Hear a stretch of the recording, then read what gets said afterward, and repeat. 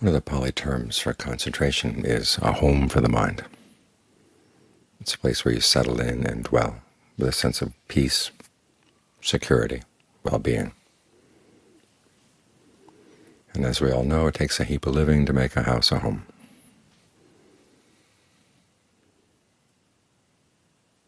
Sometimes it's easy to settle down with the breath, and sometimes it's not. And even when you settle down, there's more work to be done.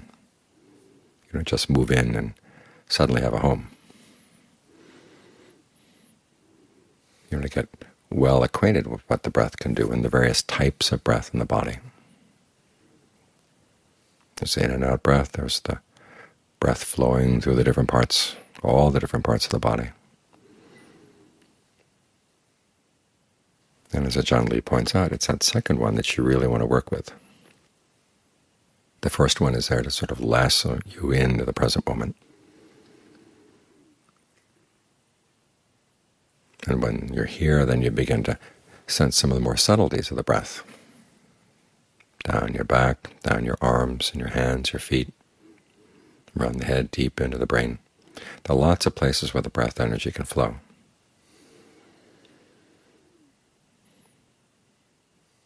And the more you know about the breath energy, the more you're acquainted with it, the easier it is to settle in, and it becomes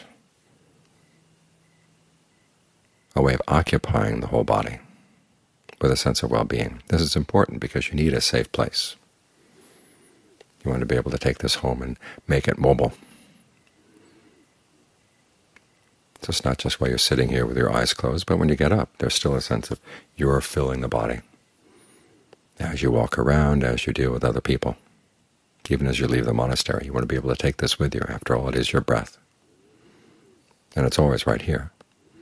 But the sense of being able to occupy the whole body and be at ease here, that's something that takes some work. And it's well worth the work. Because as we live in the world and deal with a lot of other people, we're dealing with their energies. And if there's a part of the body that's not occupied, then other people can occupy it with their energy, whether they're consciously doing it or not. You feel invaded. You don't feel quite safe. And if you're not safe in your own body, there's really no place you can be safe. So you've got to learn how to settle in. Learn how to have a sense of being centered in one spot in the body, but have your range of awareness fill the whole body. The Buddha talks about people settling into concentration. He says it's like a bathman. Back in those days, they didn't use soap. They used a bath powder, which they then mixed with water to turn it into a kind of dough, and then you scrubbed yourself with the dough. And then as when you're making bread, you want to make sure all the powder was moistened, and there wasn't any leftover water dripping outside, and there weren't any dry spots in the ball of powder either. So when there's a sense of well-being that comes with the breath, you want to think of it just spreading out, either radiating out in kind of a nice sphere through the body, or going down the different nerves, blood vessels, whatever works for you. After all, this is your home. And the way you relate to your breath energy is something very personal, very individual. So the instructions can just give you some general ideas of what might work, but you want to explore. And as you explore, you want to use this quality of alertness. That's an important part of mindfulness, establishing mindfulness. And as Ajahn Lee points out, alertness looks in two directions. On the one hand, you focus on the object of your concentration. On the other hand, you have to focus on your own mind to see how it's relating, because sometimes you find that the breath just doesn't want to get comfortable. And then you can ask yourself, well, maybe the problem isn't with the breath, maybe it's with the attitude I'm bringing. So you want to turn around and look how your mind is having an effect on the breath. This is very important throughout the meditation, to get the mind and the breath together, or the mind and whatever its object together. You want to be able to look in both directions. So if you're bringing impatience into the practice, you want to note that. Just say, okay, whatever the impatience is, I can drop that now. And having at least some sense of ease with the breath makes it easier to drop the attitude of impatience. Other times you have to reason with yourself, telling yourself that impatience doesn't accomplish anything. Sometimes we feel that if you push, push, push, then things will go faster, but there are a lot of things in this world that don't go that way, especially when the causes and effects are delicate, like they are with the breath and with the mind. They want to bring a more nurturing attitude, that you are willing to sit with things as they develop slowly. It's not the case that we're just simply accepting things as they are and going to leave them that way. We're accepting as they are and also figuring out the way they're going to develop. Depends a lot on them, not just on your own sense of wanting them to move fast. It's like growing rice or any kind of plant. You want the plant to be a certain height because you know when it gets that tall, then it's going to bear fruit or it's going to bear the grains. And you've got this little tiny, tiny plant in the ground. What are you going to do? If you pull on it, you're going to kill it. Pull out by the roots, and that's the end of the plant. You have to learn either from observing or from what other people have told you, from what they've done in the past, what nourishes the plant. In this case, the plant needs water, and it needs to make sure that you take the bugs off it, gets plenty of sun, and it'll grow on its own, and it'll grow at its pace. Your duty is to make sure that the causes are continually there. In other words, picking off the bugs, that means any unskillful attitudes in the mind.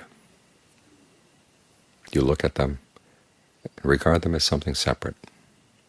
Impatience is there. Okay, impatience is there, but you're aware of the impatience, which means there's an awareness there too. They're two different things. See if you can side with the awareness and just let the impatience go.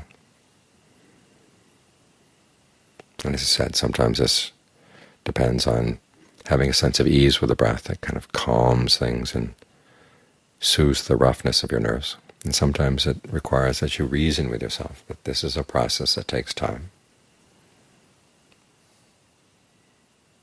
And there's nothing wrong with you as a person because it's taking time. This is just the way things are.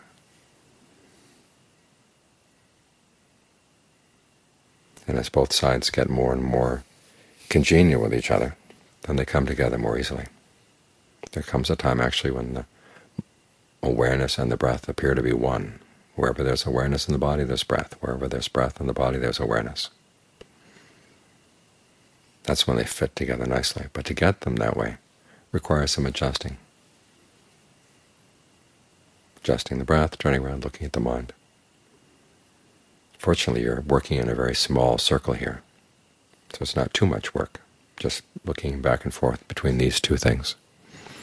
And bit by bit by bit, they come together.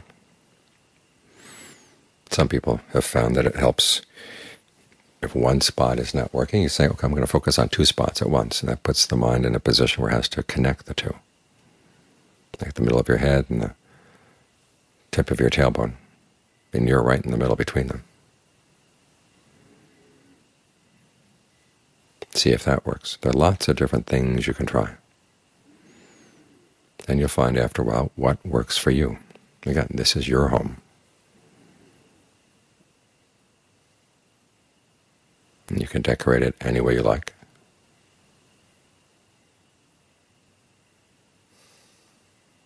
Whatever feels easy, whatever feels at ease in the mind, it feels at ease in the body. This is an important quality of concentration. There's a sense of well-being. Without that, the concentration is always on edge. You can be focused, but it's on edge. When the mind is on edge like that, then it's going to leave as quickly as it can. If you turn around and look back at it, now it's gone.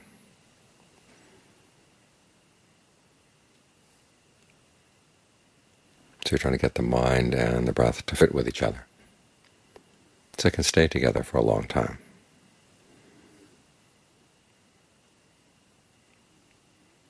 So ask yourself right now, what kind of breathing would you like? You might decide you like heavy breathing for a bit, but then after all that gets tiresome. So you say, well, let's calm it down a bit. You may like calm breathing, but it turns out sometimes that it's putting you to sleep, so that's when you have to make adjustments.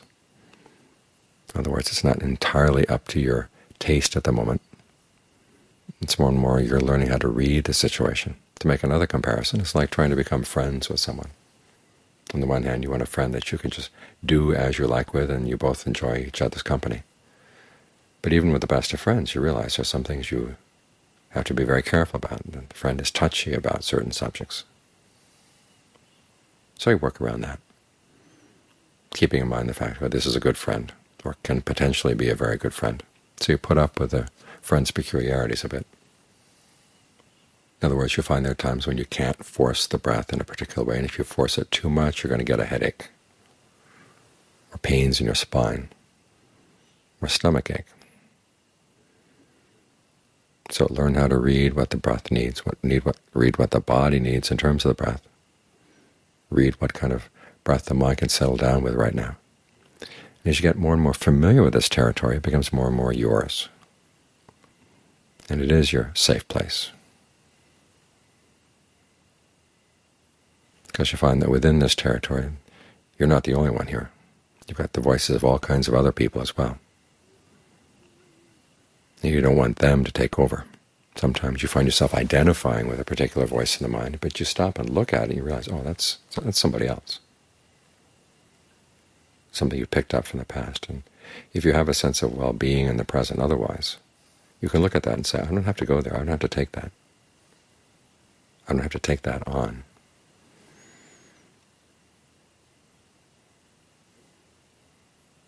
In that way, the space becomes more and more your space. Your mind becomes more and more your mind. As both body and mind learn how to get together, stay together, with a sense of well-being for both.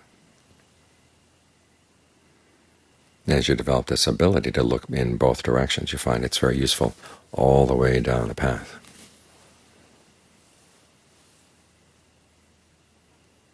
Something comes up in the mind, and something comes up in the meditation, the mind will have a comment on it, or the mind will have an attitude, or something will come up. And you want to be able to notice that. But that's why we're focusing on the various topics of concentration. It's because we want to learn about the mind. And the Buddha points out there are times when you can hit something really good, but the mind's attitude toward it is not right. That spoils the attainment. So you have to look both ways all along.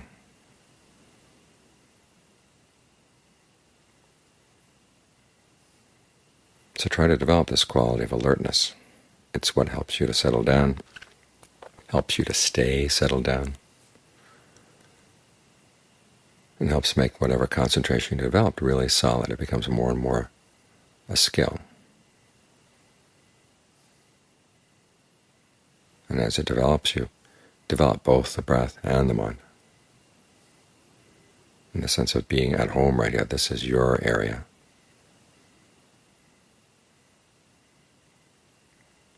And it's very solid, very strong. When you come from a position of strength, it's a lot easier to deal with the difficulties of life. So bring the mind and the body into alignment, because when they're aligned, they become allies. When they're allies, they strengthen each other.